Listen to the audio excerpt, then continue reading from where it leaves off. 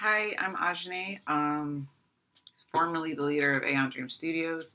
I apologize for the quality of this video if it doesn't come out very good. I don't know where any of my recording stuff and lighting stuff is right now because I moved like a month ago. Um, but yeah, I decided to make this video to try and answer some questions because a lot of stuff changed. And as shocking as it may be to me, a lot of people still care about my work. So I like writing better, but sometimes I think video is better to get sincerity across. Um, and hopefully my videos get better the more I do them. But yeah, so I'm going to start reading some questions that came off of a forum I set up, which was an Ask Me Anything forum. And I got 20 responses, and I'm just going to start at the bottom. They're not about, I said ask me literally anything. So it could be from anyone about anything, and I would answer it as honestly as I could. I'm aware that there's likely some questions from like haters and stuff in here, but whatever. So I'm going to read them. This is my first time actually reading them. And I'm going to try not to ramble too much because I don't have that much time to make this video, and I want to make it in like one go. Maybe that's too optimistic. But I don't want to have to do like much editing with it. Okay, so first question is a simple one. It is, who is your favorite operative? I've said this before, but Zero and 4 are my favorite operatives. I like darker, cooler, edgier characters, but I also like awkward characters, awkward dorks, because I'm a dork. So hopefully that answers that question. Somebody else said, question number 2 is, I'm so happy you're back. When will you release Mystic Destinies Echoes on the mobile platform? It will be awesome if Mystic Destinies Echoes is on the Google Store so I can continue after binging MDSOA. I'd love to be able to give you an answer to that, but I really can't because the mobile releases of anything cause me to have to bring in the freelancer programmer that I work with.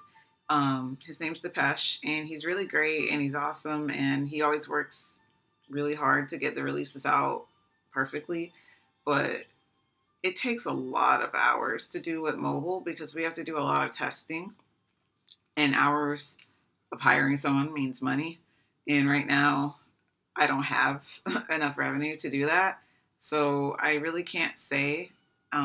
That's why I'm doing Patreon to bring in more money, and I'm working as hard as I can to promote and bring in more money, but it's gonna take a while probably to recover from all of the expenses that I had in development over the last year or two. So I really can't give an answer on when Mystic Destinies Echoes would come to mobile. We were still working on getting Mystic Destinies Serendipity of Aeons on iOS as it was, and we had to kind of stop with that because there was problems with that. But then I didn't have like budget to actually pay him, so I had to stop for now. But when I can, if maybe if I'm lucky, sometime early next year, I'll be able to bring it to mobile devices. Question number 3. So I'm just going to read it right out loud. Hello, my name is Mina Yang, or Yang. First of all, I really enjoy playing your games. I played Mystic Destinies, Serendipity of Aeons, and To the Edge of the Sky. I like the story development from both of them. Now, straight to the questions I want to ask. This concerns about To the Edge of the Sky. How will you continue the game by seasons while pre-writing for the To the Edge of the Sky novel? Correct me if I'm wrong. I was wondering how you're going to do that after completing Mystic Destinies Echoes and To the Edge of the Sky Season 1. Would To the Edge of the Sky be on break while you write for the novel? Will you publish a novel after To the Edge of the Sky Season 1 hiatus, or when all of the To the Edge of the Sky seasons are released? Thanks you for reading, and I'll be reading for you. First of all, thank you for really sweet compliments. To answer your questions, I am planning to release the novel as my, like, after I do To the Edge of the Sky season 1, because there's only two, well, technically 3 more chapters left in To the Edge of the Sky season 1. So I'm planning on doing those, and then after that, so basically my project list right now is Mystic Destinies Echoes, and then To the Edge of the Sky season 1, and then after that is the novel, and then that's it for like all of my backed up projects. Um, I'm planning on writing the novel based on season 1, and the novel is supposed to just be like kind of encompassing to all of the world's lore, and you get to see different perspectives of characters that may not even be into the Edge of the Sky right now. Um, so I don't have to wait till all of the seasons are complete. I would rather just do more novels. I've never done a novel before. I mean, obviously I've written visual novels, but I've never released a novel before. So I'm curious to see how that goes. But I would just rather do more novels per each season and more sequels and see just kind of how that goes. I don't want to make people wait any longer than they have for the novel itself. So after To the Edge of Sky season 1 is completed, I will be writing To the Edge of the Sky, the novel, which will probably be like title number 1 or something like that, something fancy. And then as far as what happens to the Edge of the Sky while it's on, while I'm writing the novel, I will probably take a hiatus from it, but we'll see. I'm still learning because now I'm alone. I'm still learning what I can do, what kind of things I can do, like uh, together. Like can I do 2 projects at a time? Um, can I write for, can I, and maybe I can manage a release every now and then with To the Edge of the Sky, and then do the novel in between, most of the time for like season 2, or am I going to take a break? I probably will take a break to prepare for season 2. But also To the Edge of the Sky is obviously something that brings in revenue, so I have to make a lot of considerations. So I really don't have a clear answer, except that I will be releasing the novel after the end of season 1, and then I'm going to try to figure out if it's possible for me to continue to release To the Edge of the Sky season 2 while writing a novel, or if it's better for me to just write the novel. It might be better for me to just write the novel, because then I can just kind of like get that out of the way and have that out there, and then go back to the game. And also, if I have the funding, I also have to get the funding to do season 2. If there's any new characters or backgrounds that I need for it, we'll see how that goes. So the next question is, I'm well aware To the Edge of the Sky is no longer associated with BTS / Big Hit. But I just had to ask, are you still a fan of BTS? Anyway, love what you've done and been doing so far with the game. Can't wait for the next update.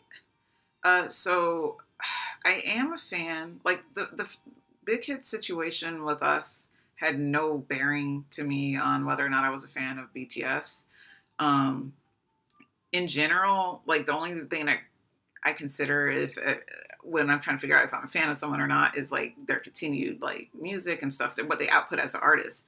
So when it comes to me, I have like a very strict definition of what a fan is, and a fan to me is somebody who is a fan of someone's work. Sometimes in recent years, I'll be honest with you, I didn't like some of the music that BTS put out. However, they're always great performers. I've been fortunate to see them 5 times in concert. They're always really great. They always do a really great show, of course. I don't think anyone could argue that. And even if I don't enjoy a song, listening to it, I generally enjoy it at the show. So I would say I'm still a fan of BTS. But in general, I would say that it's kind of like in general, because some of their music, it depends on, their albums are hit or miss for me lately. But the old stuff I still love. And I would say that half of them I would stand, and half of them I would still chill with as people. So it's like they're all great people, and some of them I'm like really big fans of, and I'd love to see more solo stuff from them, like Tae and Hobie and Yoongi and stuff. Like I really enjoy their performances when I go to see the show. And then like the other half is like I still think they're really cool people, even if I may not like everything they personally release. So it's like in general, I still support them from a fan point of view, but I also just like support them as people. And I wouldn't say, I'm hesitant to say whether or not I'm an ARMY, because the fact that I don't just like support people based on no matter what they do, or based off of like just to be a fan. Like I really try to, art is important to me, music's important to me. I really try to evaluate on a case by case basis. There are people who I'm just like always fans of, no matter what they release, but those are tend to be rare. Like I'm a fan of Hayes, the Korean singer. So like, but that's just because everything she releases is great to me, and it's all what I'm looking for. But with BTS, sometimes it's hit or miss, but they're always cool people. So now that I've rambled on that, what do you use to make To the Edge of the Sky? That's the next question. Like Unisoft, and do you have any tips for someone who's looking into developing? Um, I use Ren'Py actually. Ren'Py is probably, people would laugh at it, like if they were like hardcore programmers. It's a really simple system though, and I think it's really great and it's very versatile. You don't need anything else more for a visual novel. Um, some people try to make visual novels in like Unity, and just all these like really powerful engines, and I don't understand a need for that. I haven't hit a limitation with Ren'Py. So I would say tips are, start with Ren'Py. It's very easy to make a game. There's great documentation. There's a great forum that I started with. You can find people that I work with and people to hire and stuff on there. And look, play visual novels and break them down. Understand what makes them work.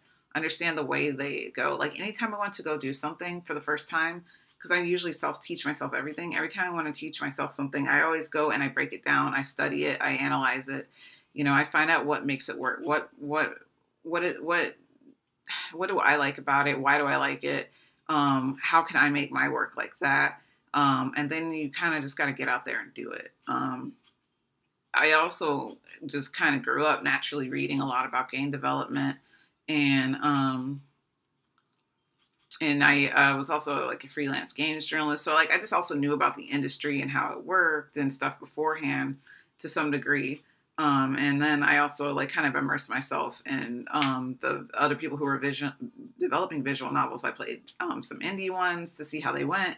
I played the very, very best ones, the top tier, visual novels. And I always understood where I wanted to go, and I understood where I was starting, and just broke down anything I didn't understand and tried to figure out how to do it, even if I didn't know how to do it. So you just really have to be ambitious and immerse yourself in what it is that you're trying to do. Like whether or not it's books, writing, art, drawing, whatever, you have to immerse yourself in it if you really want to get started and really learn well.